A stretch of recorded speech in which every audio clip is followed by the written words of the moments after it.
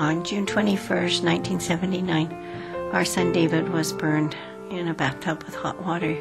I had just gone down to start the girls' bath water and gone back up to get their little nightgowns, and David heard the bath water running, and he was in a little bedroom next to the bathroom, and he crawled into the bathroom and pulled himself up on the tub and tried to reach the water and toppled in, and the water was too hot and he was burned.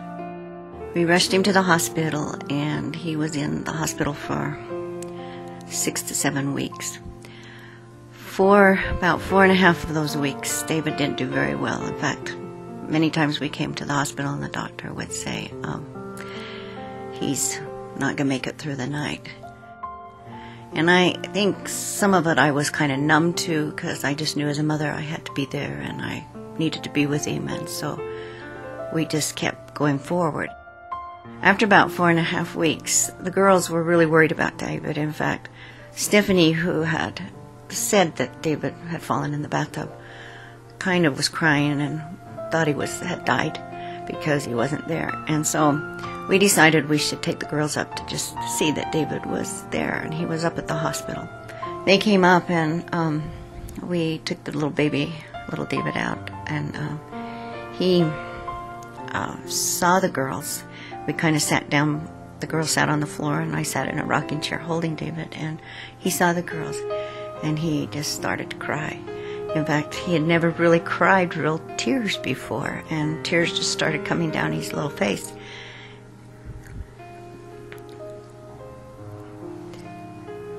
And we thought, oh my goodness, that the girls were upsetting David. That's what we kind of thought, because, they were kind of jumping around and wanted to hold his little hand. And so we thought that they were upsetting David. And so Paul decided he better take the girls home because we thought we were upsetting David so much.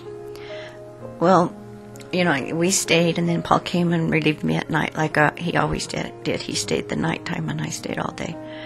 And the next morning when I came in, I went over to the crib, and David, we had a little pet dog, stuffed dog, and I put the dog up by David, and he started barking like a dog, like he did before he had been burned. He had never had too much reaction, but he started barking like a dog, and then he started smiling.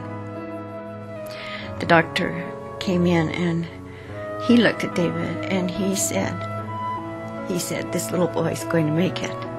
He said, what happened? And I told him what had happened, and he said, that's amazing. He said, we have learned that sometimes even the smallest children, when they see their family all together, somehow know inside that this is a family and that he wants to go home.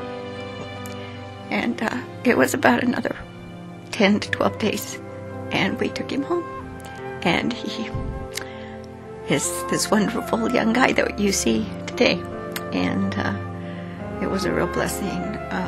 It was a real testimony to me about the strength of a family and how families pull together and how families help each other through difficult times.